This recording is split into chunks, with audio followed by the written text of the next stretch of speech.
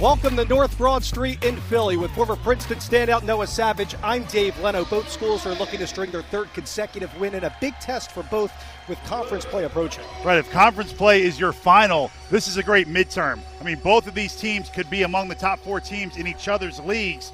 So it's just going to be a great college basketball game. And VCU has their go-to scorer back in the lineup in Ace Baldwin, coming off a career high, 28 points on Wednesday against Vanderbilt. He's just a tough, hyper-competitive kid.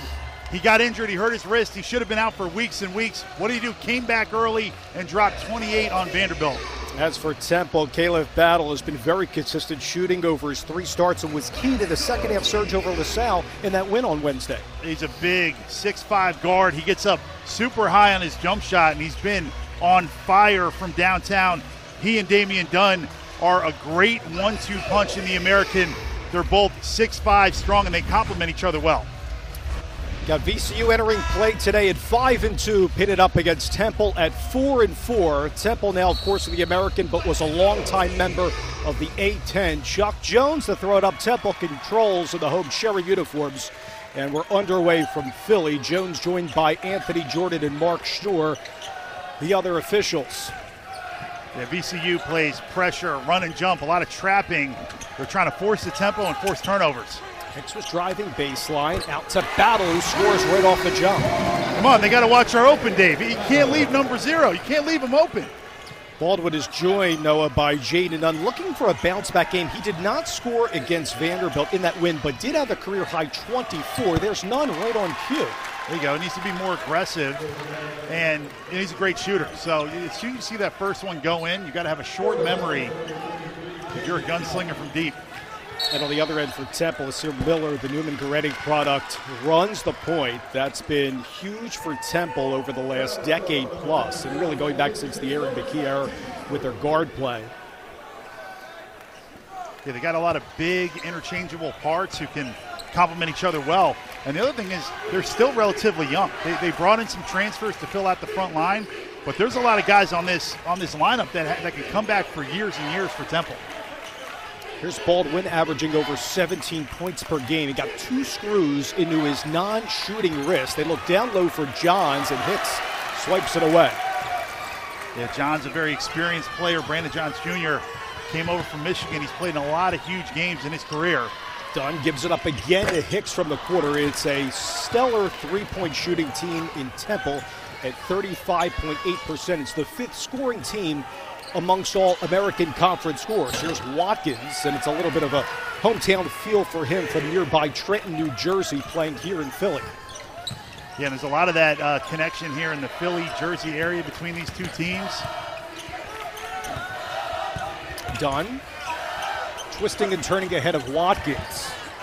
Look down low to Reynolds. Yeah, and that was a little bit of an overpass inside by Damian Dunn. And that should have been an and one inside for Jamil Reynolds, who is a classic big guy. He's one of those throwbacks. Give it to him on the block. He's 6'11", 280. He's a lot of dude down there for the Temple Owls. Yeah, and to your point, didn't play too much with UCF, a transfer from that program under Johnny Dawkins. A good start for him in the American. Unfinished business there for DeLoach. And it's a Temple team that topped Villanova, Rutgers, Drexel, and LaSalle. They lost 2 overtime games to Wagner in the opener and also against Vanderbilt, both at home. Battle draws the contact there. So Aaron McKee is coming off his first winning season as a head coach for the Owls. Last year they were at 17-12. He's liked the way his team has done on the offensive end. He said the numbers, Noah, need to improve on the defensive side moving forward. Yeah, and last year he had a lot of inexperienced players. We see some chippiness early here. We'll get back to that, but pushing and shoving underneath. And the foul was called on Watkins a moment ago. Just some talking, making some dinner plans for later maybe. Pat's, Geno's. Where do you want to meet, Dave? Boy, here's what I was going to say. I was going to give you some better cheesesteak options than those, although no disrespect to them. Yep, so Dunn's saying hello. Where are we going for lunch? Yeah, and I actually like this. If you're going to put your hands on me and I'm an offensive player, like, get him off. You can't let a guy hold you early and you see the foul called.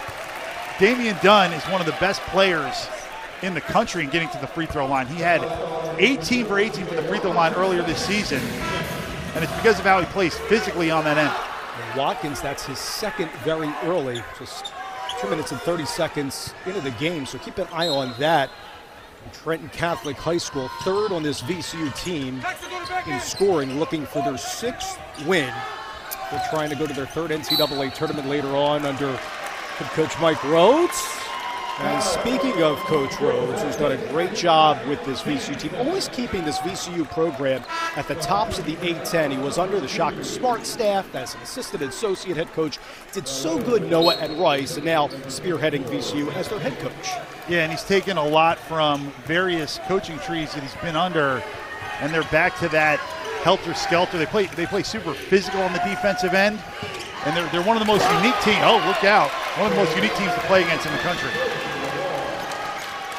The Wild coming in just a moment ago and scoring right off the jump, actually coming off a career high, just 4 points. Stolen away quickly from Baldwin, and it's an offensive foul.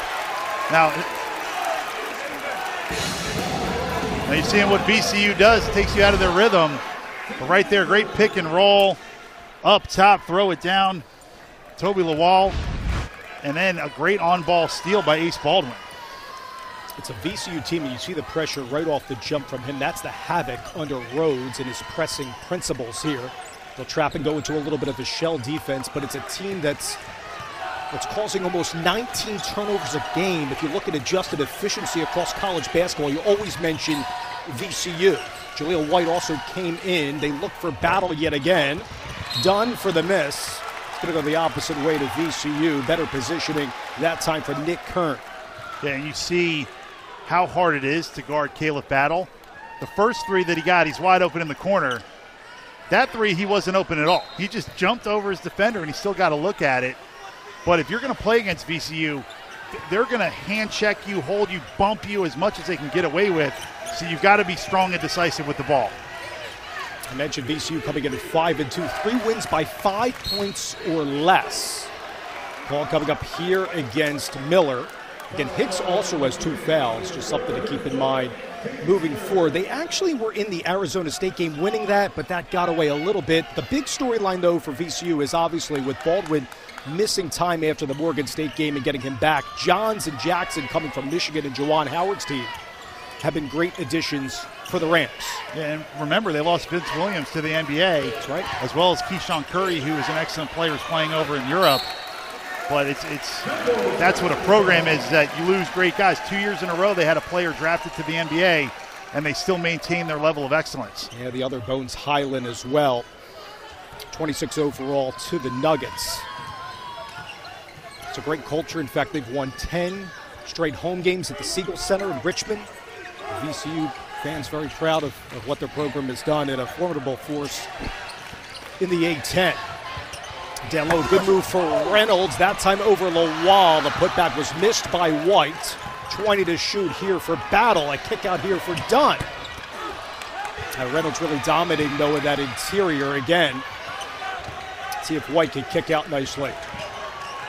Dunn inside Lawson. That was better play by Jaden Dunn on the defensive end. Yeah, and I think Jamil Reynolds is going to have an advantage down low all night.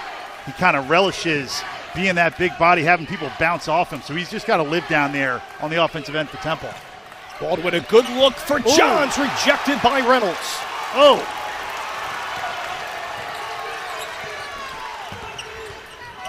Dunn got that off of Nunn. Will stay on this end for Temple. Temple after this timeout, but this Temple defense has been stout. Yeah, you think you got a layup? Erased inside by Jamil Reynolds, the big fella, playing great for the Owls. From the V-Week on ESPN from the Liacouras Center, Dave Lennon, Noah Savage, our entire crew. VCU going up against Temple, the 3rd time in this series history. And speaking with both Mike Rhodes and Aaron McKee, there's been scheduling problems because how good these teams are. Really, not a lot of programs around the country want to play these 2 schools. Yeah, if you're a Power 5 school, you're getting 20 conference games, which are quality games. And it's really hard to win in the Liacouras Center against Temple. It's really hard to go down and play VCU. So I love that these 2 programs challenge themselves with this game. And it's analogous to their league. It really is. Memphis, Cincinnati, Tulane. I mean, that could be the same as a Temple or the same as a VCU. And I think it's a great test for them at this point of the season. It's a game that makes a lot of sense. And it's kind of a unique game in today's college basketball landscape. Oh, I love it. And you have a team that's one of the top defenses, not just in the A-10, but across the country against one of the stellar shooting teams in VCU and Temple, respectively. 5 minutes in, it's been back and forth, a frantic pace. If you're just joining us, Temple holding a 1-point edge. Here's Dunn with the pull-up. Yeah, as soon as he got to that right hand for 15, you could count it. He's so good kind of in those straight line drives and then can pull up quick and elevate. So Dunn is 7th in the American at scoring. How have you evaluated him, especially when Battle was out and Jaleel White was starting at the first part of the season? Yeah, well, he's really – last year he took a huge step up, obviously, not only with his scoring but his clutch play. He had several game winners. And now I just think he's letting Khalif Battle into the game a little bit. So it's not that he's playing worse than last year, even if the scoring's down a little bit. He's just being unselfish. And that's going to be the storyline all year long, is it Khalif Battle's game? Is it Damian Dunn's game for Temple? And his ability to move off the ball and score. You can see vertically how high he gets on his jump shot. I know Noah and I have been commenting about that in the pregame. A good move down low to Jaleel White with a baseline drive. He had a great pass by Khalif Battle, keeping his head up on the delivery. White started the first 5 games, including the St. John's game, then was banged up a little bit with a knee injury, so they're looking to get him back more healthy and obviously getting quality time from the jump. And here's Baldwin. Nunn. Shriver, he's an active 3-point shooter, and a transfer from Hartford, also a D2 school as well. They were looking down low for DeLoach. But Temple, so far offensively, they've done a great job against this VCU defense. Overcommit by Shriver, dish it down, and score for Jaleel White along the baseline. Good job not to charge on that play as well. But you've seen on Reynolds, by the way. You're seeing already for VCU, even though they haven't done a great job on the offensive end, what makes them so tough, they play about 12 guys. So you got to just prep on the defensive end to know everybody's scouting report, because it's not like they only go 7 deep. And any given night, it could be one of those guys. Ace Baldwin drives the car, but it could be anybody who could be the leading scorer for VCU. Yeah, you got schools like St. Louis that Travis Ford is doing a remarkable job. We were commenting at Davidson. Duquesne's actually having a strong start to the year. You have coaches in the A-10 and Archie Miller now at Rhode Island and Frank Martin at UMass. Mike Rhodes also mentioned playing at a place like Fordham is a tough spot to play in. So regardless of where the teams have stacked the start to this year, it's going to be some tough play in the A-10 for VCU. I mean, St. Bonnie's just beat Notre Dame. They were picked to finish 10th. You know, GW coming on strong. Fran Dunphy, of course, local Philly legend at LaSalle, is going to get them going. But Dayton returned all 5 starters. I mean, they're going to be the team to beat in the A-10. A 9-1 run here for Temple, breaking that press right down the teeth of VCU, and the turnover here. Here's Battle, matters into his own hands. And a timeout called by Mike Rhodes. Khalif Battle just continues his unbelievably hot play as of late, getting out in transition. Euro wide open, count it. Back in Philly, Battle has 10 of Temple's 16. And speaking of Temple and the American Conference, how about Houston, #1 in the country for the first time in 40 years? Where do you feel like Noah Temple stacks with Memphis, Cincinnati, and Tulane? All what I would surmise is battling for that 2 spot behind Houston. Yeah, I mean, there's a lot of talent in this league. Penny Hardaway, we know what he has, and he got Kendrick Davis to transfer over from SMU, who's probably the #2 player in the conference. In my opinion, Cincinnati got Landers Nolly from Memphis. So there's a lot of shuffling the deck within the conference. But for Aaron McKee, he looks at his team like, you're not young anymore. It's time to be good right now. Last year they were young. This year it's time to win. Jourdain did well on Jackson that time. Shriver's going to give it up. 5 to shoot. Shriver's got to recognize the shot clock here. The step back 3. It's good defense that time by Damian Dunn. And Shriver is a great shooter, and he knew exactly where he was going with that ball. Jourdain tried to get the miss, going the opposite way here for Kern and company, and a block called against Azzoni coming in for the first time, the transfer from Vanderbilt. Yeah, Nick Kern did a good job to just penetrate and be aggressive and get that call. But David Shriver, who took that step back, he was a big-time shooter at Hartford. I mean, he can really fill it up. And he hasn't really shown his full game yet, I don't think, for VCU. It was a good stick back that time by DeLoach. Shriver, by the way, now if you count the one attempt from three, 46 attempts from the field, 40 of them from three. But a big guy that they needed, and they needed that area to improve three-point shooting for VCU, according to Mike Rhodes. Here's White on the aforementioned Shriver, better positioning down low. Hey, just weight room, right? Jaleel White went right through David Shriver down low. Temple started the game 2 of 7 since 6 of 7. Here's Baldwin with the pull-up, and they desperately needed that. Yeah, he's so crafty off pick and rolls. He saw the open space, got to the spot, and elevated. Watching the game on Wednesday against Vanderbilt, I think it was a shock to everybody that he actually played, started, and had that career-high 28, getting those 2 screws in his wrist. Good board there for Jourdain down low. And the call coming up here against VCU's DeLoach will bring us to another timeout. It's a VCU team on the road, down by 9 here in Philadelphia. Back in a moment. Yeah, and I think it's similar to the A-10 in that, well, you've got Houston. That's the best team in the country right now. But then the next 4 or 5, Memphis, Cincinnati, Tulane, maybe Wichita State, UCF as well. But with the transfers in college basketball, you still don't know because every team is new every year. It's very rare that you have a team where you get everybody back. Temple might be one of the most kind of everybody last year is back this year for the most part, other than they brought in the 2 bigs in the transfer portal. But it takes time to develop chemistry, and that's why I think you see a team like Wagner be able to beat a Temple. It's not the same as it used to be. Battle was looking for a call there on Baldwin. Here's Kern going the distance to DeLoach, and they're going to reset up top. And to your point, the coaches are having to re-recruit their kids during the year.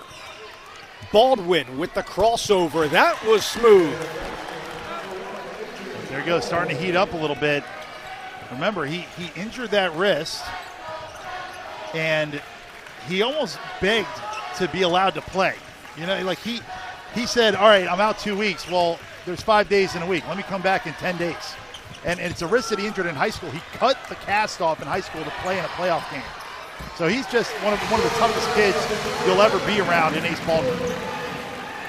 Returned to the starting lineup last game, and remember, he recovered from Achilles tendon surgery to start the final 24 games last year. He missed the first 8. They desperately missed him. Obviously, it was very early last year, but came back strong for the Rams. Here's Baldwin. A call here against Jourdain. Baldwin averaging nearly 18 points per game, and so different for this VCU program with him and without him. They call upon him. I know none is done strong without him, but it's great to have Baldwin in for college basketball. Yeah, and just to add on to that story about the injury, he and his mom were in the training room saying, let him get back on the court, like rub some dirt on it. I mean, it really just old school toughness. 2 screws went in the wrist. He's back on the floor. He drives their whole engine. He's really the catalyst for them on offense and defense. 16 fouls on Temple for the VCU. Nice job there by Kern, getting some playing time off the jump spin, coming off the bench in all the games, averaging about 11 points per game. See if VCU can pick up here on the pressure and cause a turnover, but that's stymied that time by Jourdain. And a foul called yet again with DeLoach in his way. And I'll tell you, Noah, I think this Temple team doing a nice job breaking that press that VCU's showing. Yeah, and they're being aggressive. They've kind of decided if you're going to give us open shots early, we're going to take them. That's Temple's mentality. They're not looking to pull it out and run stuff once they break that press. So it's going to bring Jourdain at the line. It's a Temple team shooting 78%. The inaugural Basketball Hall of Fame London showcases tomorrow. From O2 Arena's Hunter Dickinson in Michigan take on Oscar Tshiebwe and number 19 Kentucky. Coverage begins at 1 Eastern, 6 p.m. in London on ABC and the ESPN app. How about what Juwan Howard is doing at Michigan, along with Phil Martelli, former St. Joe's coach, now their associate head coach there. Yeah, and Michigan isn't as good as they'll be later in the season. They have a transfer from Princeton, Jalen DeLoach, who's actually a great shooter and hasn't shot the ball as well as he's capable of yet. But again, it takes time to get into a new culture and a new program. And then with Kentucky, Oscar Tshiebwe is a man mountain, gets every rebound in the building, and Jacob Toppin has gotten a lot better coming in from last season. Yeah, I remember listening to an anecdote by John Calipari to tell his Big Blue Nation in Kentucky to hold on, everybody. Yeah. As the season progresses, you're going to see us jump and continue to rise like Kentucky fans know that they will, especially come SEC play. Yeah, no doubt. And obviously having a Player of the Year candidate like Oscar Tshiebwe in the middle makes that a lot easier. Battle way off that time. Keep in mind, Kern has been on them. Jourdain Temple has really dominated that low post so far. Good move inside on the reverse. Jourdain stuffs it home for Temple. How about the flip pass by Hasir Miller, though? Gorgeous. Look good from the point. Decision making really key for Aaron McKee. Baldwin with a nice up and under. Yeah, you can't just go into statue mode if you're Nick Jourdain on the help. It was a great sidestep by Ace Baldwin. Those two guys got 6 of VCU's 17, pulling in within 6. Jourdain down low. It's a block call.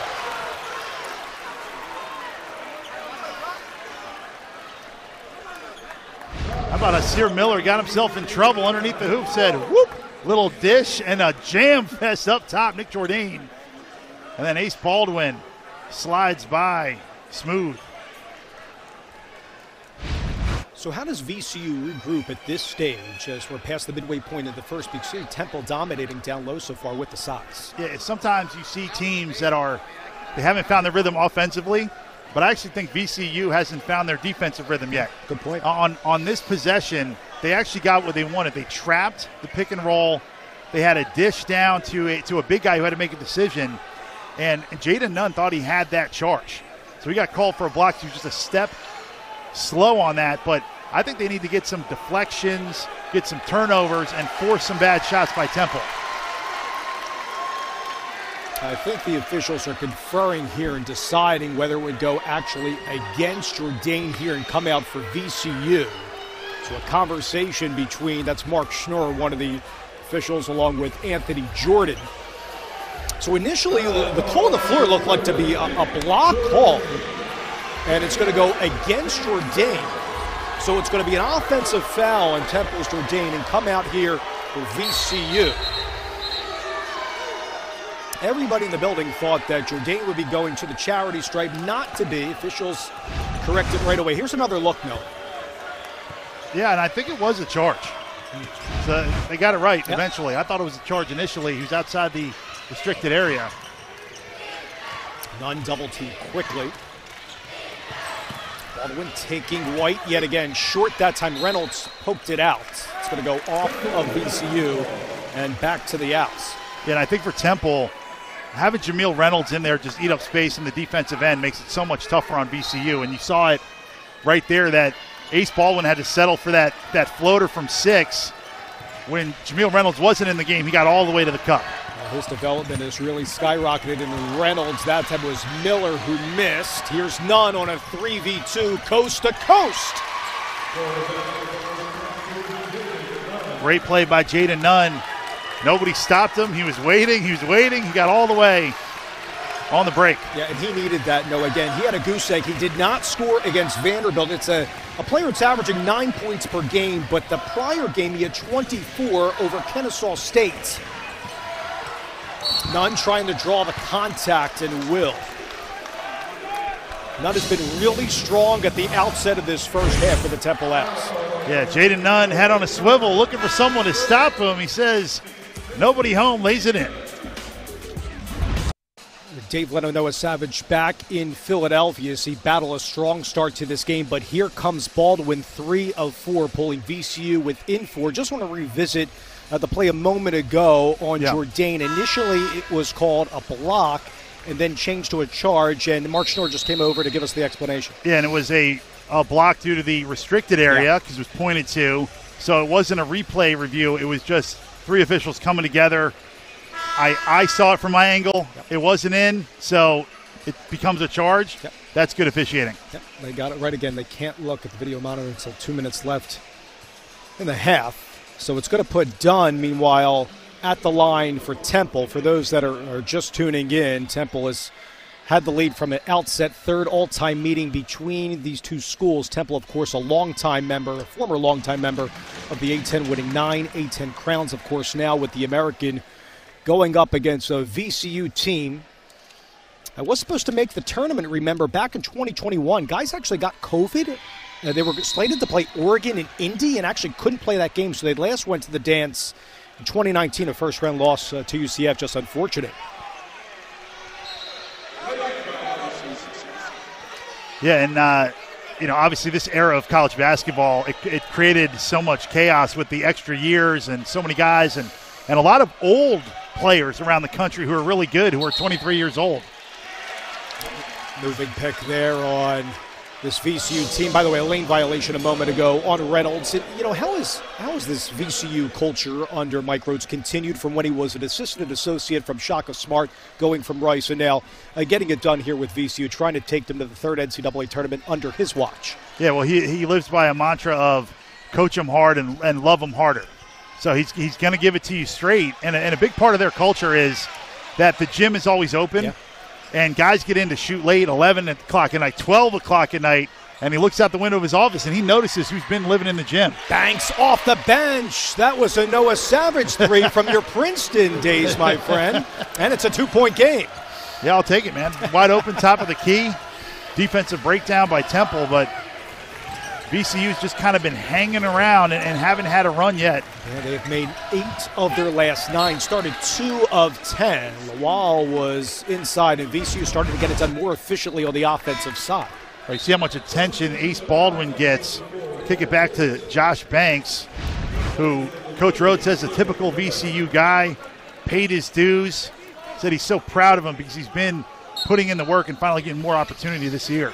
You're right. He also mentioned that they don't win games at VCU without a player like Banks, who's been in and out of the rotation, especially with Baldwin back in there, but obviously getting some minutes off the bench, and that's key. And you mentioned the depth for both sides right off the bat, going to the bench early today. Yeah, and the depth is going to be important for VCU, and open shot making is going to be important because you're able to get open with Ace Baldwin's playmaking. It's just got to be a question of knocking him down.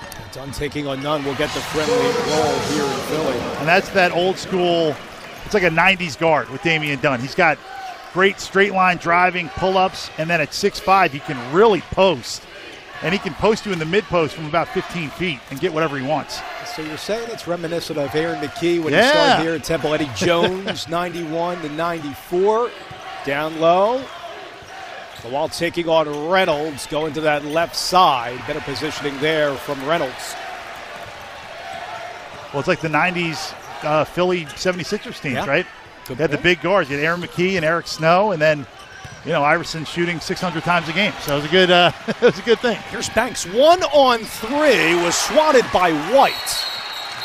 And a foul called on this end. It's going to be against VCU. And Johns pestering Battle. I'll tell you, Aaron McKee has set the tone for this program, and it's not just when he has been the head coach now in his 4th year, but also a longtime assistant under Fran Dunphy. Yeah, and obviously a Philly legend, right? Everybody remembers watching him both at Temple, on the 76ers, and he exudes a ton of toughness that his whole program takes on. And that's Mark Macon, all-time leading scorer at Temple. Yeah, talking about 90s guards, over 2,600 points. All-time leader in Big 5 points in his season as well. They bring in him and Jason Ivey, and the staff has done really well at Temple. You see the number retired there for Macon here in the rafters at the beautiful Leocora Center. Just adds all that knowledge to help carry, like you said, the tradition from the John Chaney era of Temple, even going back when the Temple team went to all those the 2 Final Fours under the Chief Harry Litwack. Yeah, and you're a big Philly guy. Yeah. That was your era. The Pepe Sanchez's, the Elite Eights, of course, never breaking through in that era. But one thing they changed, they don't do the 5 a.m. practices anymore. Now it's more reasonable under Chaney. Of course, they practice super early. Yeah, we lost Coach Chaney back in January of 2021. We say hello to the family, and our thoughts continue to be with them. But there's McKee in that last game against Indiana in 94, and really that has continued, and Fran Dunphy did a reputable job. In fact, that was the last time that Temple got to the NCAA tournament, that 2019 year where they went 23-10, 13-5 in the American. That was the last year under Dunphy. The plan was eventually to turn the keys over to that man, Aaron McKee, and they're trying to build for Temple, but it's been tough, right? Not just for McKee, but programs across the country, because when new coaches were coming in during the COVID year and coming out of that, that's just so arduous to build a program. Yeah, no doubt. And it affected all levels of basketball, and it's going to continue to affect all levels of basketball, because when guys get an extra year, now that impacts your incoming recruiting class. So I think for the next 5 or 6 years, there's going to be a lot of guys who are under-recruited or playing at a lower level, and maybe some guys who end up at a higher level that shouldn't have, quite frankly, but there was just a limited sample size at the high school level. By the way, a 1-on-1 situation for both teams, with Temple still up by 4, breaking this 2-1-2 press, Noah, that we've seen a lot from Rhodes' team. Yeah, they've done a great job. I mean, we haven't seen the on-ball tips. We haven't seen the shooting turnovers, as VCU calls them. Battle the catch and shoot. John Cooch coming in for the first time for the South Sudan. Big bodies you see at 6'10" with that frame. Hicks, good look for White. Great pass underneath, a little misdirection, no look.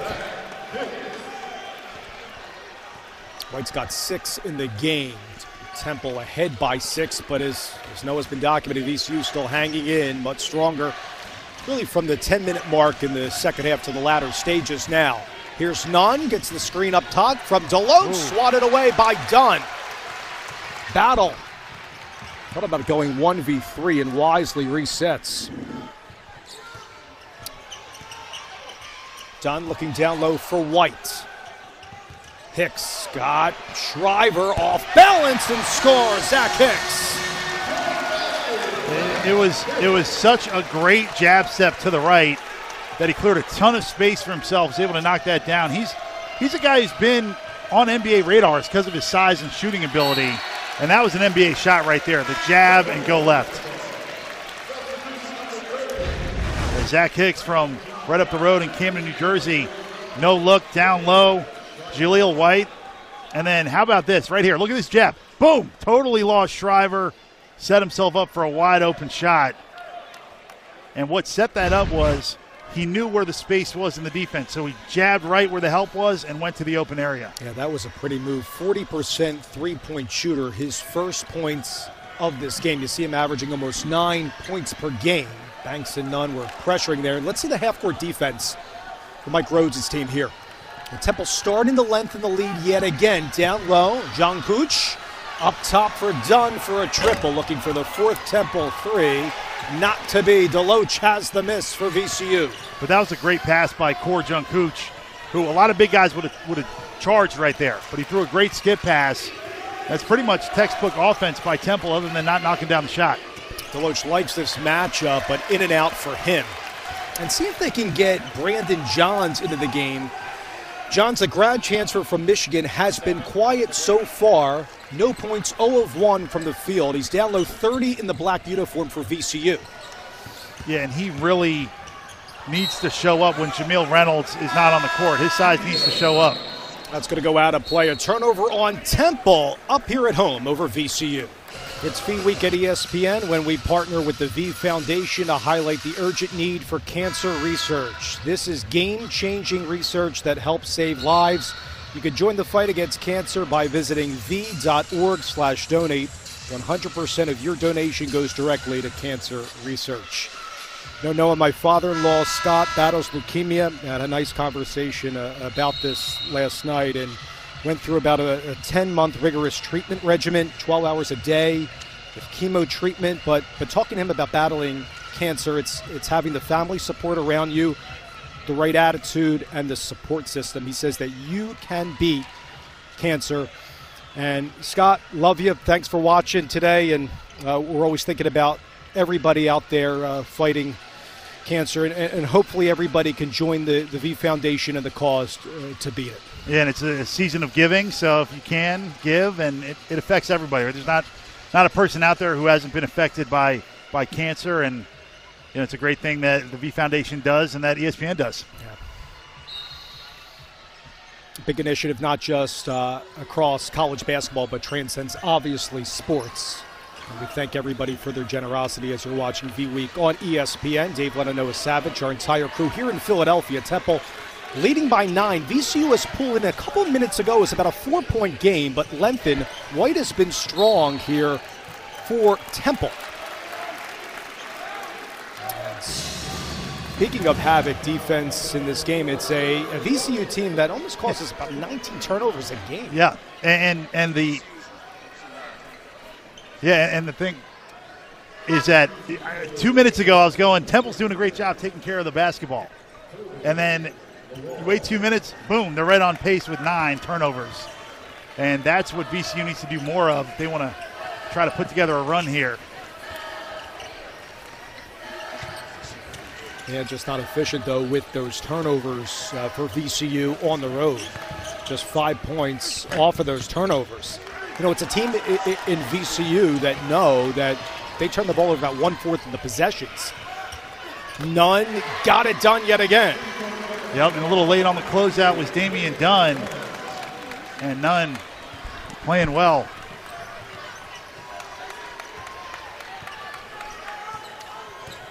Nunn is 9 for this VCU team within 6. Battle is open, lost it. That was an errant pass from Dunn, and Baldwin gets fouled by Battle. The 19th foul, 1-on-1 situation upcoming here for the Rams. Yeah, right here, the trap in the half court. The skip pass is going to be open, but it's got to be on target, and all those little mistakes add up against VCU, and it's almost like you're a boxer. Body blow, body blow, body blow. Eventually, by the end of the match, you're worn down. And that's what VCU tries to do to you, is just relentless pressure and trapping until you make a mistake. Baldwin at the charity stripe. It's the front end of a 1-and-1. It's the 21st annual Women's Jimmy V Classic tomorrow on ESPN2 as number 9 Virginia Tech takes on Tennessee at 1 Eastern. Then at 3 Eastern on ABC, number 7 Notre Dame hosts number 3 UConn at the Joyce Center. To donate to the V Foundation for Cancer Research, go to v.org/donate. Of course, Gino Auriemma, a Philly guy, and former Temple women's basketball coach Dawn Staley from here as well, now spearheading South Carolina, who won last year, obviously, over UConn. Yeah, and Dawn Staley, when she started coaching here, was still playing in the WNBA. Great point. And still playing professionally, and she's just done so much for the women's game. She's a real inspiration. Miller, a baseline drive. That was strong over Banks. Yeah, and on the baseline, he didn't see any of the trap coming from that side. VCU was completely high-siding, and he took the baseline and laid it in. That was great recognition by Hasir Miller. 1:20 to go. VCU within 6. None double team there. Miller helping out. It's Baldwin over Dunn. Got fouled from 3. Counted for ace.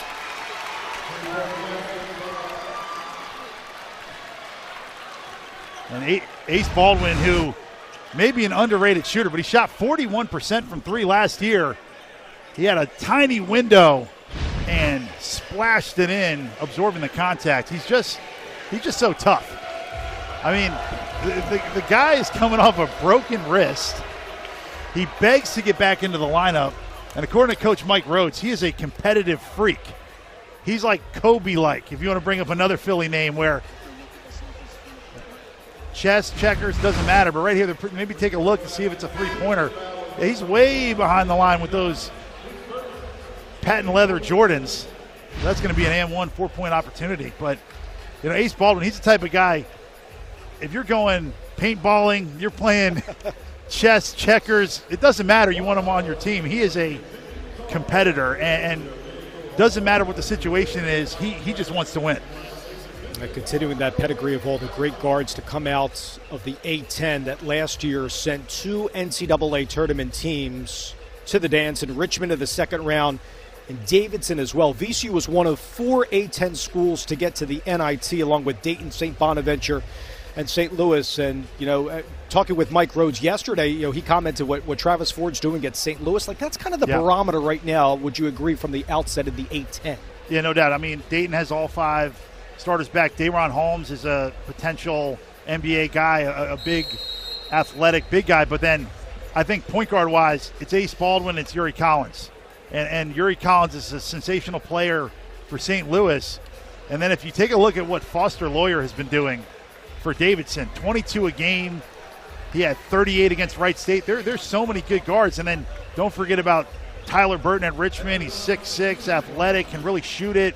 And then Josh Fedora is a very talented big guy for George Mason as well. So there's a ton of talent up and down the A-10. Yeah, Dayton bringing back all 5 starters, and we mentioned from the outset all those coaching changes. And I know you know Matt McKillop a lot at Davidson as well, now filling in for his father, Bob. A ton of great years. Chris Caputo, by the way, a GW from Miami as an assistant.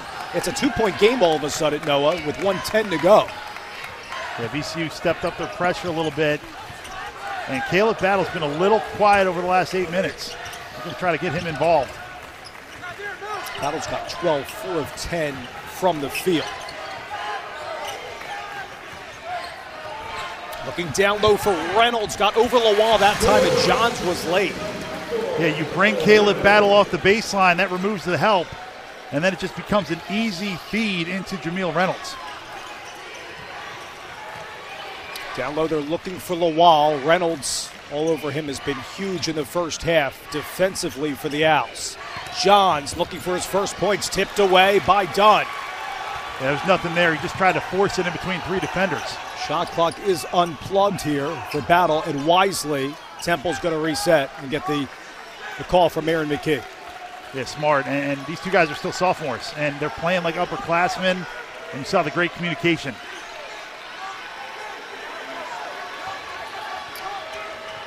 Dunn with Baldwin helping out, gives it up.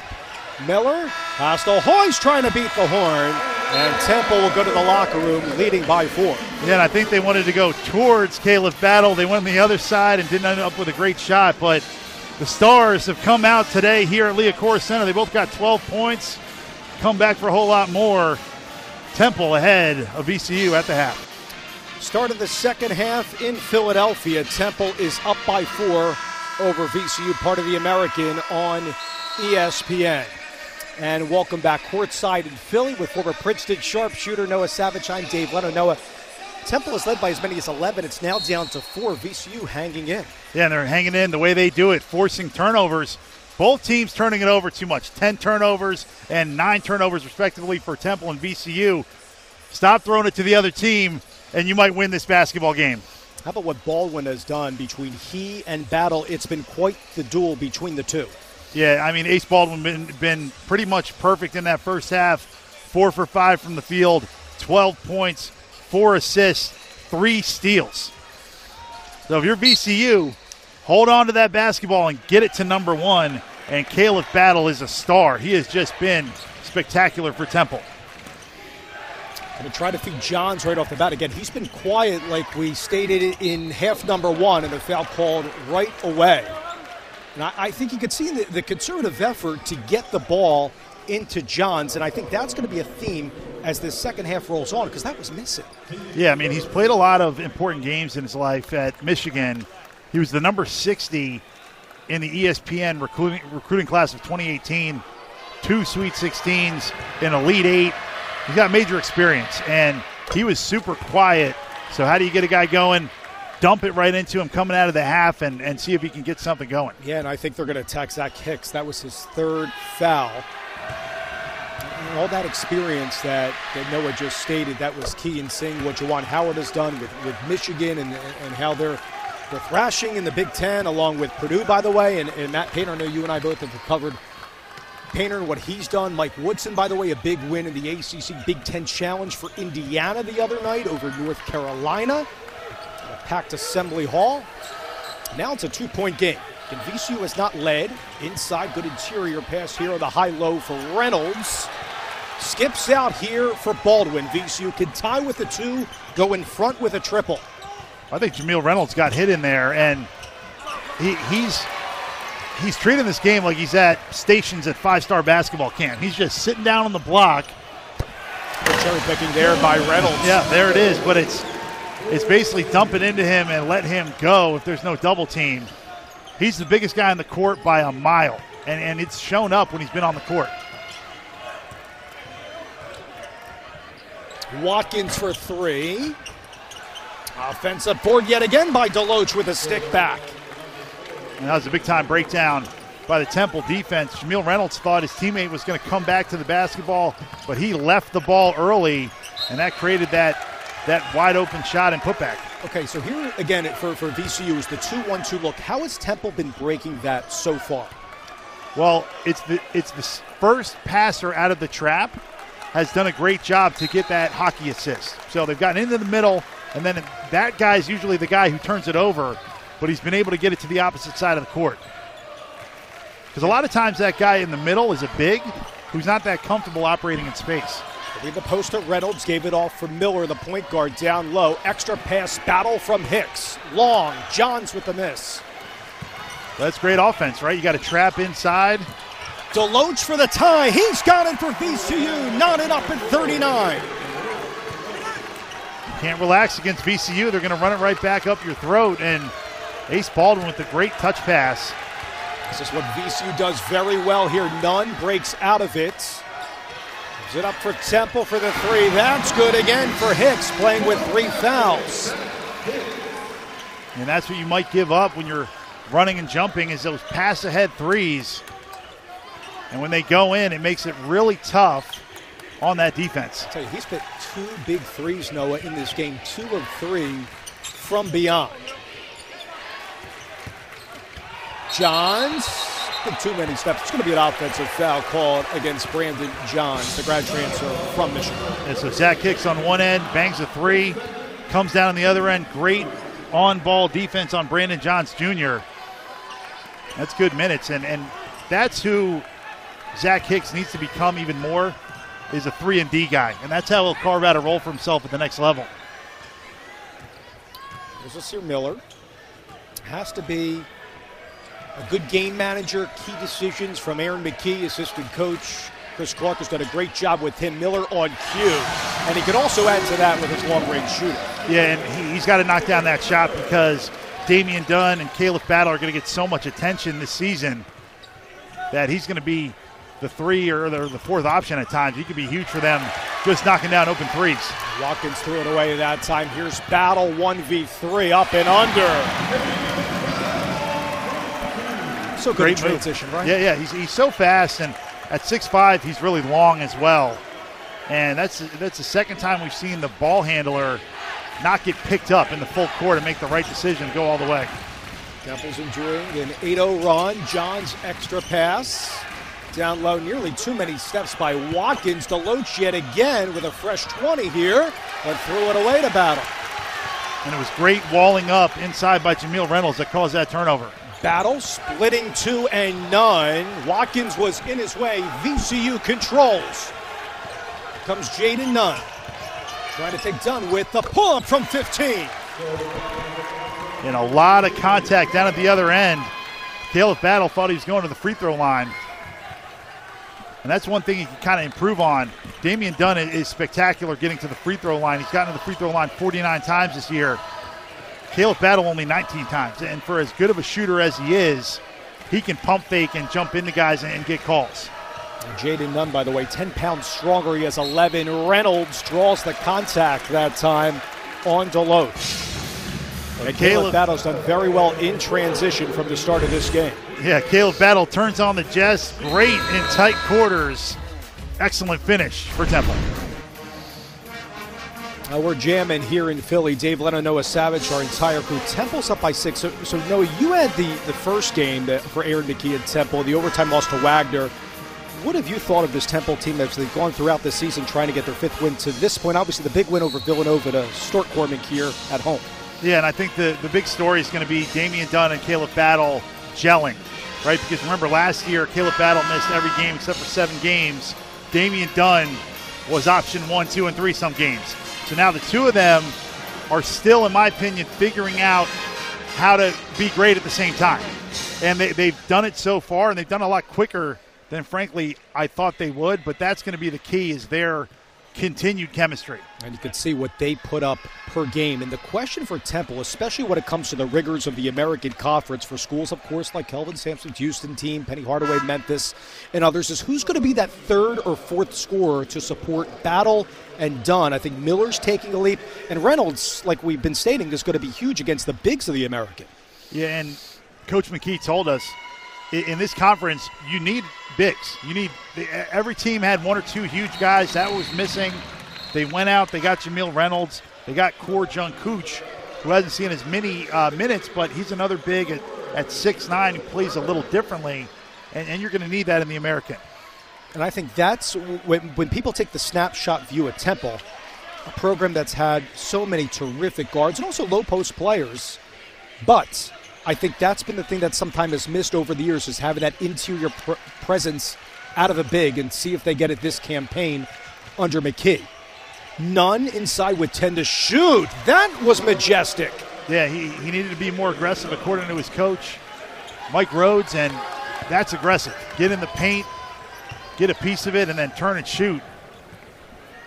Excellent execution inside. Yeah, he's been very versatile. Actually moved to point guard a little bit without Ace Baldwin. Got 2 screws in that non-shooting hand and that wrist. Foul called on this end. Back to the move on the other end. Right here, cut off, turns a drive into a post move. Jaden Dunn from Flint, Michigan, looking like he's bowling a 300 on that move. Good bowler. You're a good bowler, Dave. You know, some may say. I don't know these days, but a couple 300s, Noah. I mean, where's my look, man? Yeah. We could have bowled last night. I was here. Couple lessons, yeah, but speaking of Nunn, actually caught up with him before this one. His highest game is a 279. Very arduous to do in bowling. An accomplished youth bowler. I think that competitive fire on the lanes, yes, some may think that's comical, but yes, it's competitive in bowling. That translates, obviously, to college basketball. See what he did growing up in Flint, Michigan, on the lanes, travel for bowling competitions, and obviously killing it here in college basketball. It's a Watkins 3, and now it's a 2-point game. Jamir Watkins feeling it. Yeah, Jamir Watkins, another Trenton Catholic kid coming back from a major injury as well.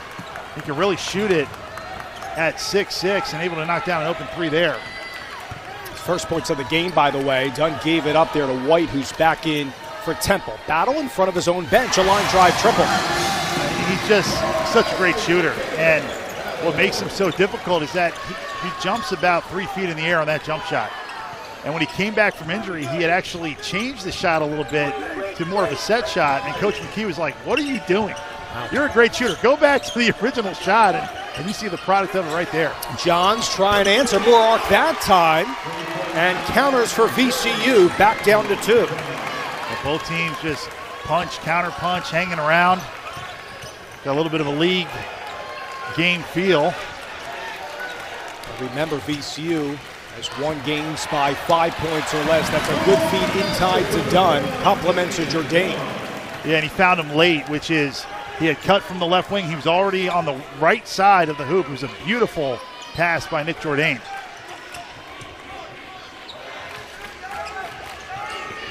Ooh. Baldwin inside. It's a block. What was in the restricted area for Temple, as Baldwin will go to the line. Back to the Jourdain. Find a Dunn. Yeah, Nick Jourdain, another stretch 4 who can pass it and shoot it. And see how he waited till he was always already on the other side of the hoop to get him that basketball. For those that are just tuning in, both teams shooting really prolific here at the second half. 6 of 9 for both, around the 13-minute mark. And exactly what you want to see from both of these schools, known for their high-octane offense. Yeah, and it's a product of the trapping, because when you're trapping, you're overloading a side defensively, and their passing, especially skip passing, has led to open shots. It's the 21st annual Women's Jimmy V Classic tomorrow on ESPN2 as number 9 Virginia Tech takes on Tennessee at 1 Eastern, then at 3 Eastern on ABC.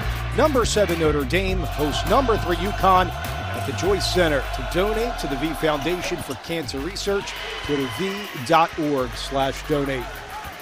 We're thinking of everybody fighting out there and trying to battle cancer, need that family support, the right attitude. Can thank everybody enough for your generosity to the V Foundation. Baldwin with the strip. Again, VCU down by 2. They'll look to Watkins. Might have walked there. Yeah, it's a good call. They're all over it. Yeah, because he came to a stop and established his left foot, and then he switched to a right foot pivot. But that's what happens. Jamir Watkins had an open three, and he's a little off the line. He passed it up, and when you pass up open shots, you get yourself and your team in trouble. It's a VCU team that really needs to improve their shooting. The looks have been good, according to Mike Rhodes, their head coach, but they're shooting at 30% from three. It's something they desperately missed last year. Them acquiring Shriver, getting that production not just from Baldwin, but Nunn and others really needs to be big moving forward. Jourdain to Hicks, a straightaway three, in and out. Big board for Dunn, had White on the weak side and lost it. Nunn gets it over to Baldwin for VCU. Yeah, what a steal by Jaden Nunn. He saved the basket because Damian Dunn was open himself too. And Hicks, like a Philadelphia Eagle, Darius Slay to White, and Lawal fouled him. But what a take there by White. They're going to look at this to see if it's a flagrant. Now, this is I thought this was a good play. Jaleel White did the right thing to attack the hoop, and I thought it was a good contest. Right here, up high. I mean, he's vertical, right? I thought it was a good play on the ball. Yeah. Toby Lawal, but the rule is not about intentionality anymore. It's about excessive contact. So it actually wouldn't surprise me if it was a flagrant, even though it's a good play, because that's the way we've gone, Dave. Yeah, it's a great right shot there, by our crew. He almost got as a clean block. It was almost a clean block. Love the take, though, from Jaleel White. It's been topsy-turvy for him. And I'm not talking about his play, but because he's battled that knee injury, lands awkwardly there. So Mark Schnurr, Chuck Jones, Anthony Jordan, our referees will take a look at this. I think you and I are in agreement. Lawal looked like he had some positioning there. Didn't get there late. I thought it was a good – listen, Aaron McKee's era, in my era, it's a good attempt at a dunk, and it's a good play, and it's a foul, and you move on. But this might be a flagrant one.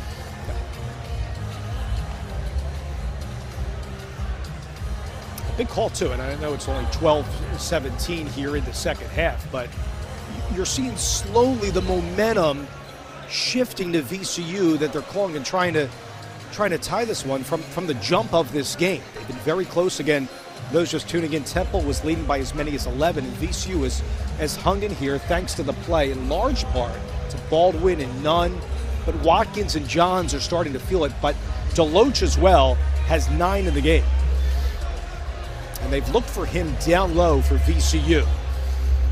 Right, so excessive and unnecessary or not a legitimate play on the ball. So it's a play on the ball. Well, let's see if they thought it was excessive, and we're getting some clarification here.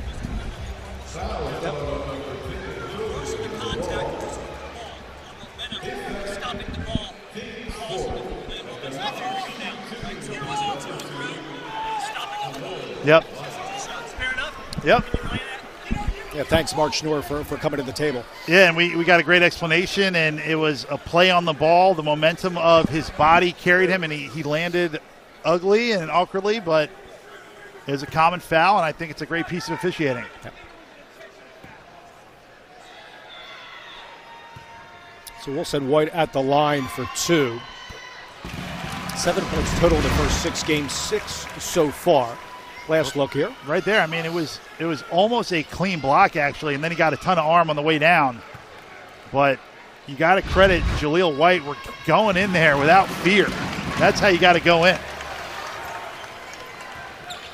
How about the performance by White in this game already with 8?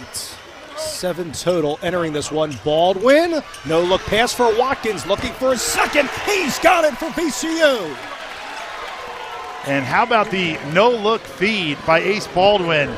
He's like a quarterback in the pocket. You check down, you draw on the safety, zip it to the corner. Wide open 3.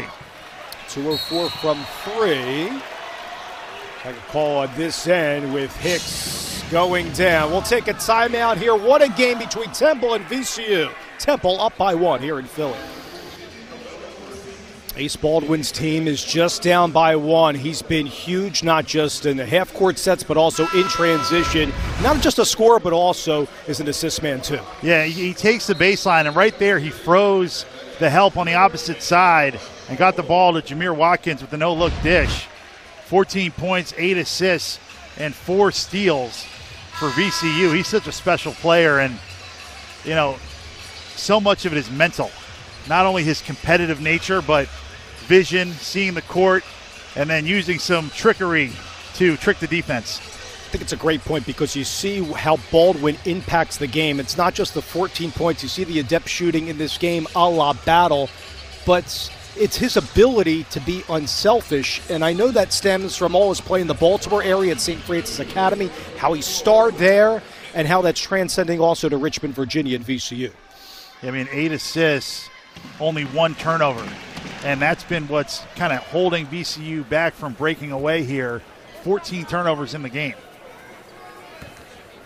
So Hicks is at the line. Again, he'll have one more as we went to timeout. It's 1 for 2. Temple holds a 2-point edge. Going out there with none up top. They also have Lawal in the game and Watkins and Shriver. Look at him on the high ball screen here, Noah. Yeah, they try to ghost it, so he didn't even set the screen to try to get an open 3. But I'd like to see him set that thing, create some contact, and then pop. There's Lawal, the rotational players to Shriver driving in with the left hand, looking for the time. Lawal missed the dunk. Man, it doesn't get any easier than that putback dunk. White again on Lawal, just like the last play that wasn't a flagrant, and going back here to Watkins. Yeah, both teams doing a good job to contest vertically inside.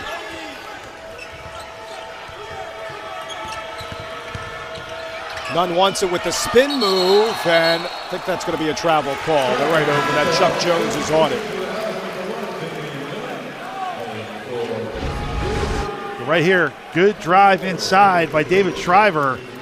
Backside, I mean, that's about as easy as a putback as you can get from Toby Lawal. Now, I say that over here, who I can't probably touch the rim anymore, but it's easy if you can, if you have a 44-inch vertical and you're wide open. So you're saying I need to get the ladder out after this one for you? Yeah, no doubt. Can we lower the rim? Yeah. Then I could do it. That's the sharpshooter Noah Savage, who starred at Princeton. Can still dunk the basketball, I might add. Well, I'm coming off Achilles, but previous I could. Really stolen away by Nunn. There's Dunn for Temple, 7 to shoot. He has to hoist it up. And it will go back to VCU. Yeah, and you're seeing the kind of the building blocks that make up VCU's defense. Jalen DeLoach was one-on-one with Damian Dunn, and he did such a great job to not foul in that situation and to wall up and make what could have been a layup into a really tough floater. Let's see, Noah, if VCU could take better care of the basketball. 15 turnovers on Mike Rhodes' team. Again, it's a team that forces nearly 19 per game, 1/4 of a opponent's possessions. One of the best in adjusted efficiency. Really, 3 of the last 4 years have been in the top 15 in the country. Yeah, but DeLoach is down, right? Yeah, DeLoach might be shaken up, but just to get back to your point, they do have 15 turnovers, but Ace Baldwin only has 1. Yeah. So he's your point guard. Let him play make. But let's see what's going on here with Jalen DeLoach. From Savannah, Georgia, a sophomore, had a post-grad year at the Skills Academy as well. Has been key for Coach Rhodes' team. Plays like a point forward, the energy guy, very versatile. His role, according to Rhodes, changed from last year going into this campaign. Plays with really a high motor, and I thought he made quite an impact about the midway point of this game. Let's have another look at it now. Yeah, and right there, walling up. And a little, incidental contact at the end of the play, but comes from an incredibly athletic family. His sister Taylor ran track at Ohio State. Brother Kalen played football at Florida State. So, those backyard games make it tough with your siblings, and looks like he's still in a lot of pain.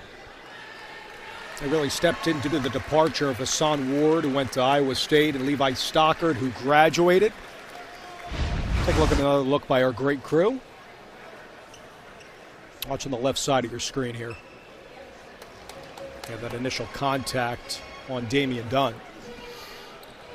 Well, the officials did take a look at this, and they can by rule. Nothing, according to Mark Schnurr, referee. Thank him for that communication. Just making sure. But before he got whacked in the face, great on-ball defense. Yes. I mean, really great. Chested up. His arms went vertical.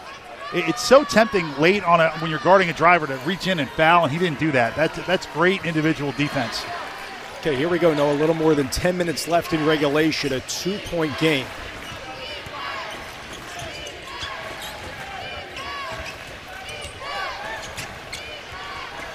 Watkins trying to take Dunn. Not great shot selection there for VCU in the half court. Yeah, well, it's actually the same shot that Jalen Dunn made on the other side. So when you airball, it looks really bad, but I think a makeable shot. Dunn double team quickly on the switch. John's on him. Dunn has a seam with the right hand. Count it, and a foul for the Owls. Yeah, and the thing about Damian Dunn is that you can't speed him up. He got a mismatch that he liked with Brandon Johns Jr. He saw the entire right side open, and that's where he went, away from all the help. Great one-on-one move and even better finish. A little like Marty Collins. Yeah, great point. Played slow, slower, and slowest. He had 3 gears, and he averaged about 22 a game and killed everybody he played against, but he didn't play fast. Mm-hmm. And that's similar to Damian Dunn, who just plays under control. A little like Paul Pierce type game.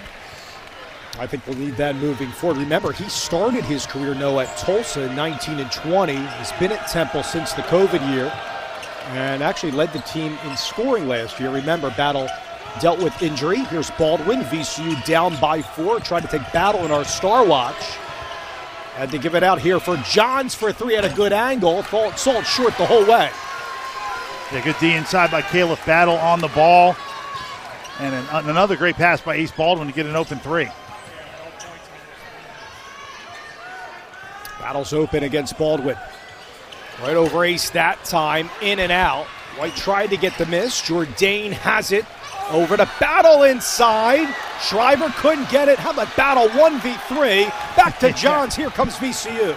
Just fun physical basketball inside. 5 guys going after it. Watkins looking for his 3rd.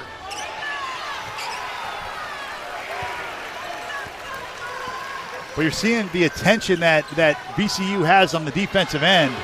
Battle open for 3 from the corner. Just as I say it, they break down. The last time down, they were all over Khalif Battle in the corner. This time they leave him wide open. You cannot leave that guy open. Diane Richardson, formerly of Towson, now spearheading the Temple Owls women's basketball program. Called a slew of Temple women's basketball in the past. Leah Butts, Fiona Fitzgerald. A lot of key players that have come from the Temple women's side. Played next door, actually, at famed arena McGonigal Hall, where Aaron McKee and Mark Macon, Jason Ivey, others have starred and going to play today at the beautiful Leah Center. Dave Leno, Noah Savage, our entire crew in Philadelphia. What a game it's been between Temple and VCU. It's been seesawing back and forth. Temple up by 7. This is what VCU needs more of. Second turnover of the game. Right on. I'm like announcer Jinx 101 here, but Ace Baldwin is where VCU needs to put the basketball the rest of this game. That's their 16th turnover, but it's only his 2nd.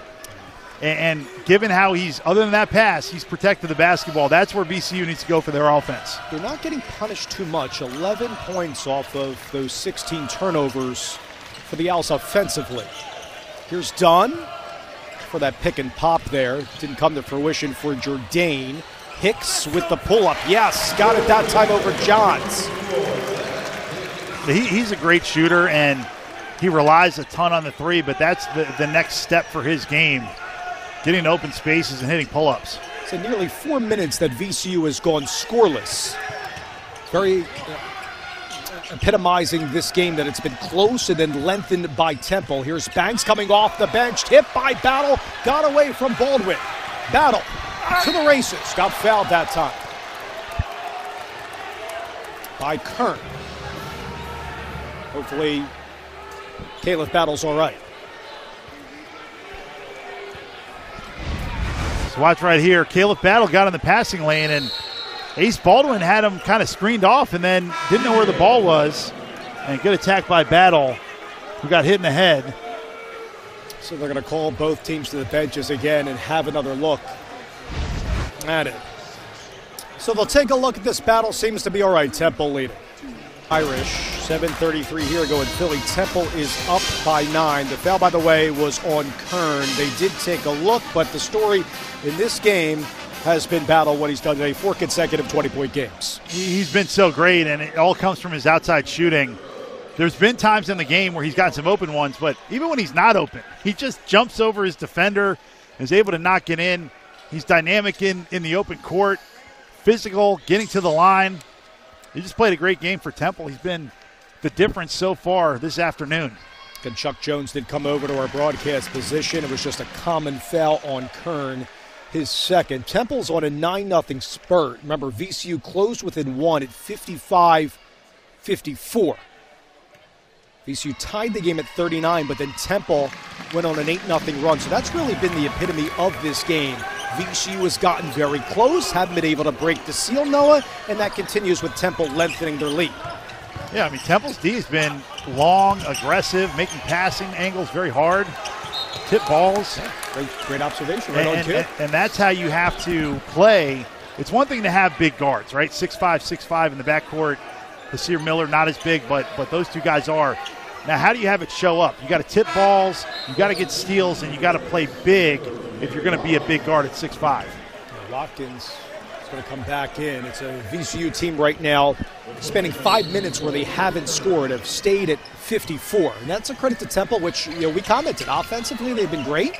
Defensively, they want to see that improve moving forward, trying to get their 5th win. Johns trying to take White inside with the left hand. He'll get the call. Might have been a little late, but he'll get it nonetheless from Anthony Jordan and go to the charity stripe. Yeah, and right there, these officials have done a great job. They've had a great day. That was not a foul.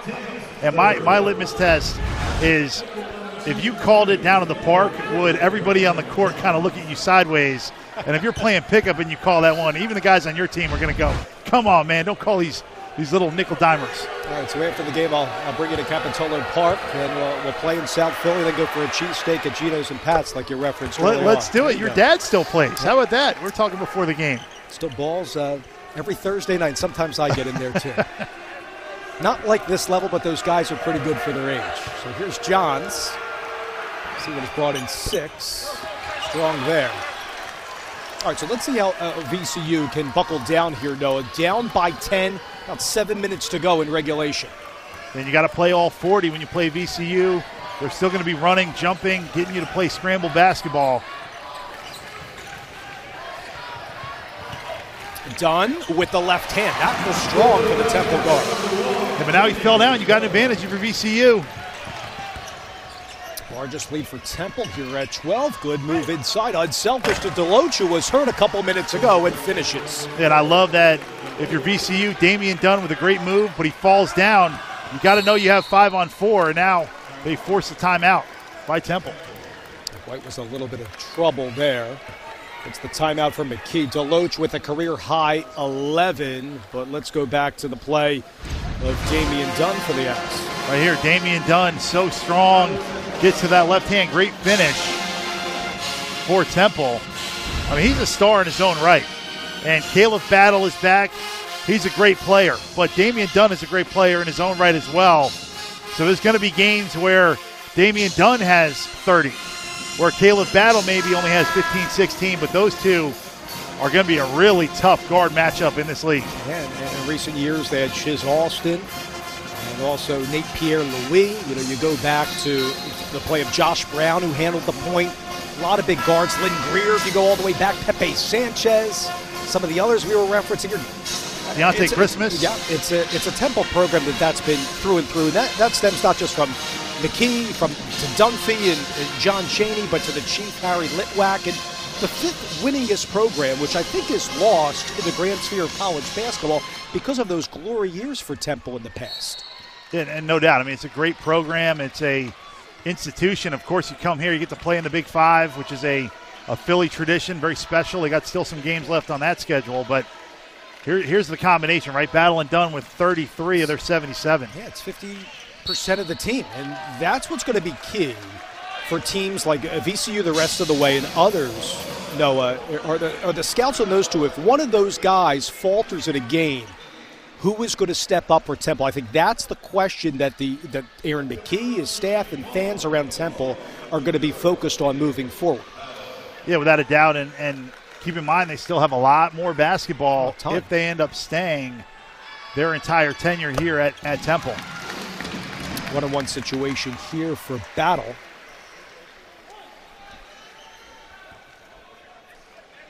.22 so far in this game for Aaron McKee's team. Like he started here from 91 to 94. Number 6 man of the year for the Philadelphia 76ers. A draft pick to Portland before he went to Philly and started with Iverson and Snow and the others he referenced early on. Right, played in the finals against the Lakers. Yep. Kobe, Shaq. How about DeLoach? He's been good. 10-point game yet again for VCU. He's got a great motor, and good things are happening for VCU when they're dumping it down to the block. So they may keep going back to that down-low approach for the last 5:45 here. Jourdain, a little bit of trouble, gives way to White. The right hand, he'll get the contact on DeLoach. That's his 4th. I just love the way Jaleel White has been attacking the basket. He really is throwing caution to the wind, throwing his body all over the place, and he barely had an angle there, but watch when he goes into the lane here. He seeks out the contact and gets 2 opportunities at the line. Remember, he started Wildwood Catholic. Last year was a Big 5 Rookie of the Year. By the way, Temple 2-0. Big 5 play with wins over Villanova and last game LaSalle at the Palestra where they had a doubleheader. It's also an all-rookie team in the American. And again, starting out the season, Battle wasn't. Got hurt a little bit. You see the wrapping on White now on the left side of your screen, number 2 in the cherry. Here's Baldwin. Been quiet as of late. DeLoach has been really strong in this game. He's got 15. But that was great. Great pick and roll action by East Baldwin. Snaked the screen. He drew the defender. He knew exactly where his teammate was. That was his 8th dime, Noah. Still down to 10. A little over 5 minutes to go in regulation in Philadelphia.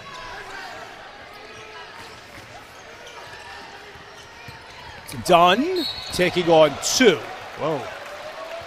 The spinning around was Baldwin yet again, down low. Watch this right here. He snakes the screen, so he goes back the direction he came, draws in Nick Jourdain, and dumps it down low to Jalen DeLoach. Gorgeous scoop pass underneath. Look at that. That is special because he knew exactly where he was going when he drew in Nick Jourdain. He sees the floor a step ahead of everybody else and shows you why he is one of the best players in the Atlantic 10. Perfect shot there with Baldwin and Dunn, 1v1. Baldwin, by the way, picked up the foul. Unfortunately for VCU, that's his 4th.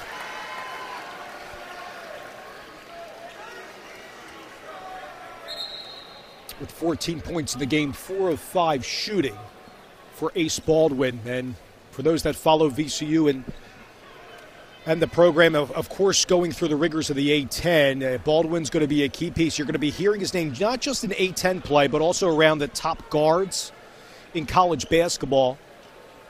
Yeah, without a doubt. And they've added 2 seconds to the clock here, but you're going to hear his name. You're going to hear Yuri Collins for St. Louis, who's always among the leaders in the country in assists. Gibson Jimerson for them got so much better. But certainly Ace Baldwin is going to be one of the top players in that league, along with Foster Lawyer, Tyler Burton. It's a deep league, and there's been some surprises already. Remember, Loyola Chicago is the 15th member in the A-10 now. We know what they've done when it comes to the tournament. It's Baldwin.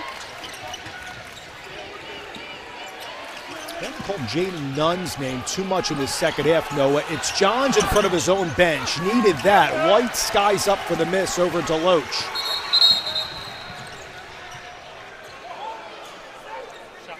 I think they're going to reset the shot clock here. It didn't move.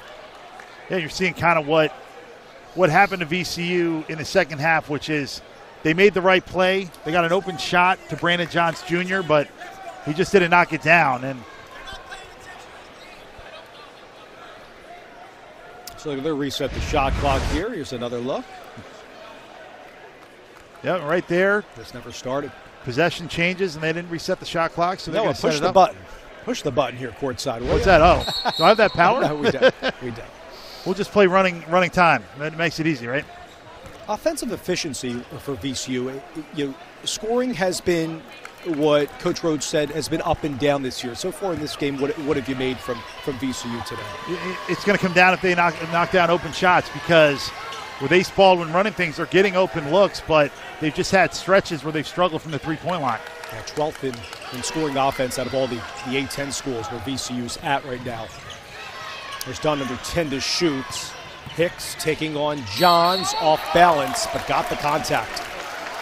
That's a tough one for VCU. That was solid defense in the half court there, but Johns gets called for the foul. Yeah, and that's what Coach McKee said. He wants to see a lot more out of Zach Hicks.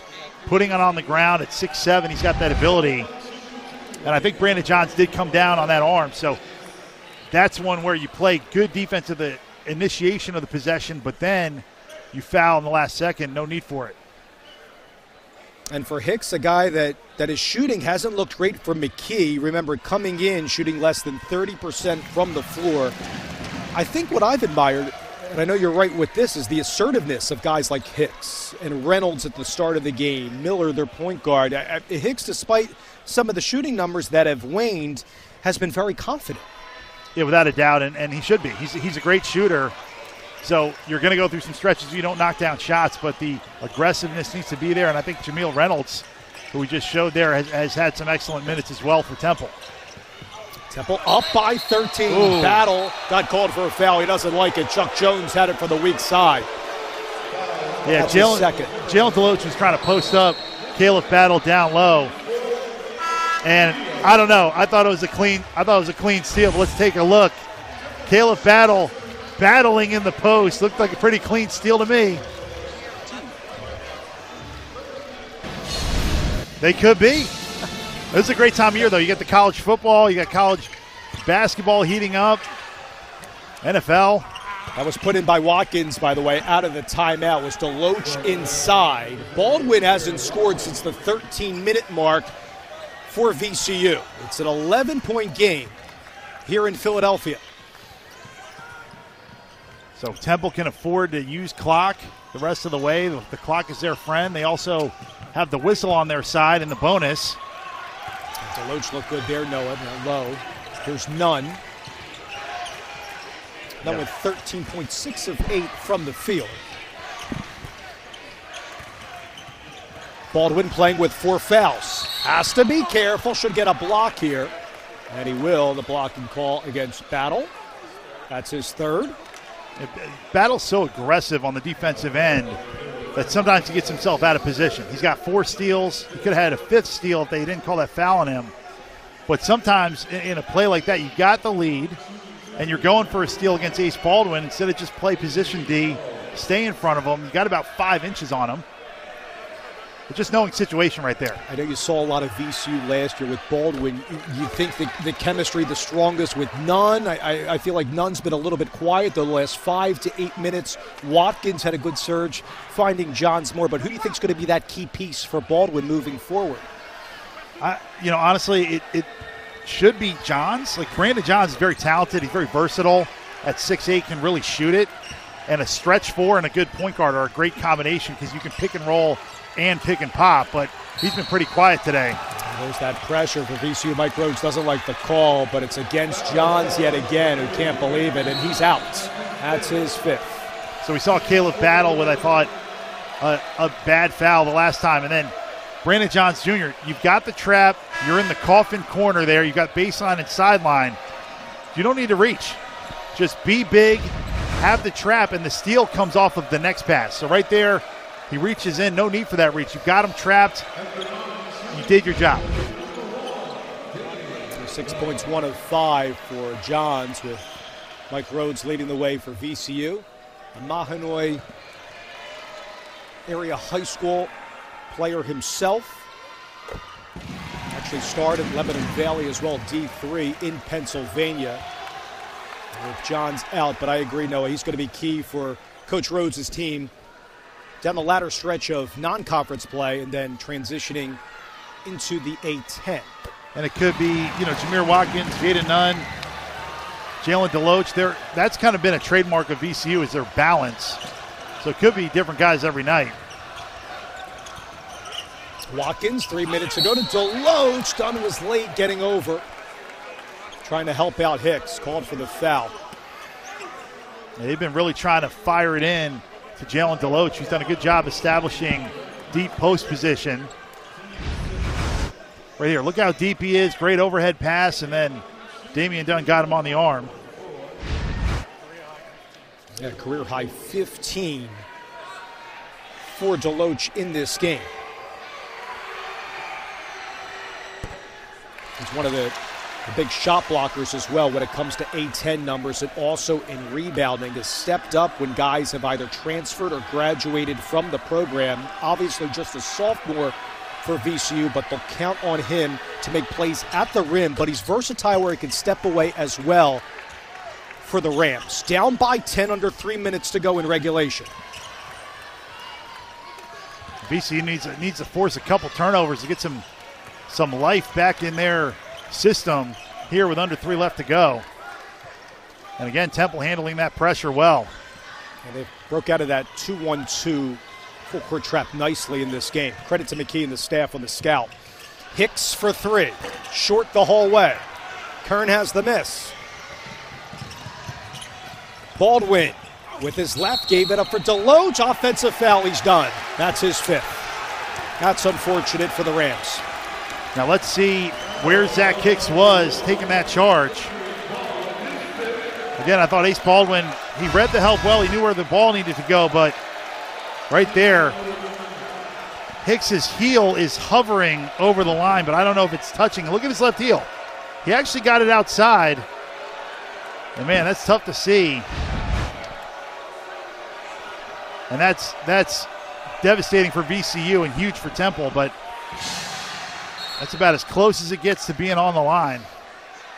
Yeah, well, welcome back to Ace Baldwin. Obviously played in the Vanderbilt game on Wednesday, getting the 2 screws in his non-shooting hand. There's another look at it. It looked like he was outside the restricted area. I agree with you, it was close. Outside, but also, was he there in time? And they're going to review this to see if this is going to be a blocker charge. Huge call. It's a big one. You need a guy like Baldwin back who hasn't scored as of late. But in this game, it's been pretty solid on both ends of the floor for VCU to his pedigree. He's been great coming off pick and rolls, finding tight space, being able to get open in those little 4-foot boxes. And then the and 1-3 was spectacular play. And Khalif Battle, oh man, is he dynamic.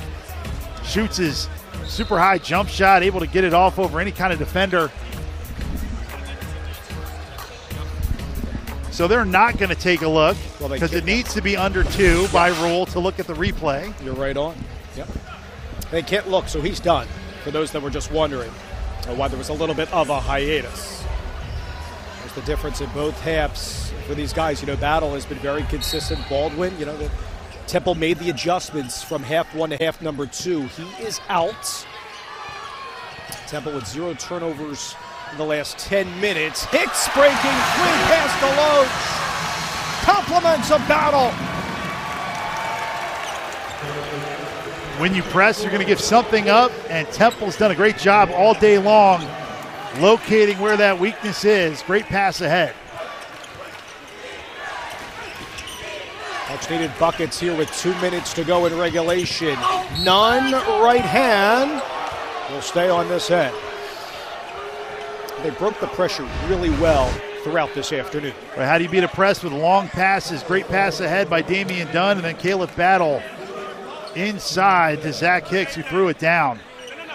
Zach Hicks has been really good all afternoon for Temple. Right there, he made other parts of his game besides three-point shooting show up, 6'7", be a big target, and then throw it down. By the way, the 4th foul on Damian Dunn with none at the line from Flint, Michigan. They've asked him to be more aggressive. We've commented on that assertiveness in this game after not scoring in 23 minutes against Vandy. That was a wild game, right? Jerry Stackhouse got thrown out. The game was close at that point, right? Wild ejection from Jerry Stackhouse. Had to be restrained a number of times, and kind of didn't mince words about the officiating after the game either. But he can handle the fine. He's got a good he said, just send me the invoice. The 18 turnovers on VCU hasn't helped Coach Rhodes' team, where that pressing stems from his uncle and Mickey Holland at Monohoy Area High School. They pressed for like 32 minutes a game in high school. Temple going to take its time and try to get to 5-4 on the young campaign. Dunn with the right hand, swatted away by DeLoach. It's been the bright spot along with Baldwin today. And this is going to be good muscle memory, game memory, whatever it is for Temple. How to close it out at home against a good team. I mean, VCU is really good, and I've been really impressed with how Temple has handled playing with the lead. Tips in once again for the Owls. Dunn is strong, down low. And it's an 80 spot for Temple. Trying to win their third straight. Good drive by Kern. Gets his own miss. Hicks grabs it along with White. White has been really strong rebounding today. Yeah, I think Temple's done a good job rebounding as a team. They've been 5 guys going in there with 2 hands and able to control the glass. +2 in the rebounding disparity, in case you were wondering. They'll wind the shot clock down here, Noah, with Battle. Battle from deep. He was fouled by Zeb Jackson, who hasn't played much and will be shooting 3. Back to the Dunn play. Right there, great play. We just kind of sneak in front of the rim. You throw it over the top, and a little magic underneath, flipping it up and in, almost from his backside. What a finish. We see it at shoot-around practices. They work on those inbounds plays so much. Worked out to fruition there for Dunn. And also, so stealthy down low are these Temple guards, not afraid to go into the low post. Yeah, another thing you could do in that situation is you kind of fake tie your shoe, and you walk right in front of the hoop, and then if you have an inch on the guy, they throw it right behind his head. It's a beautiful play. You think there's 1 or 2 in the repertoire for each team, right? You can do it once a half. But if you trick the guy more than that, there's a problem. Kind of thinking of the major league analogy, right? The college basketball and some of those plays. But I like it there from Dunn.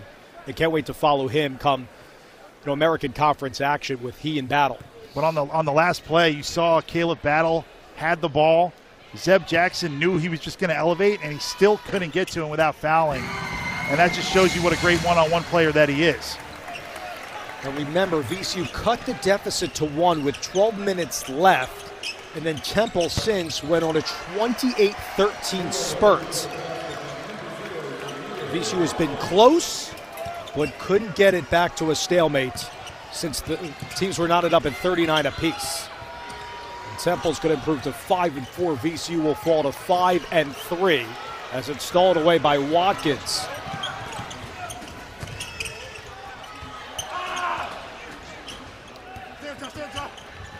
Watkins with the right and 1. Foul on White. VCU is playing it out to the buzzer here. Good drive and 1.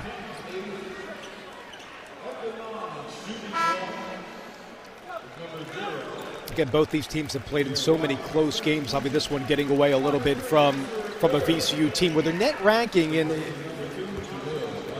around 57 right now. Very important with that schedule. And there you see the Temple women coming up on ESPN Plus, taking on UMBC with Diana Richardson's team.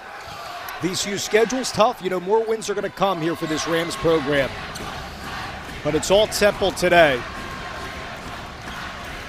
3 consecutive wins for Temple, all by double digits, and take it by 10 over VCU. Yeah, just a mature team victory. Great home performance by Temple and a great win here against a good VCU program.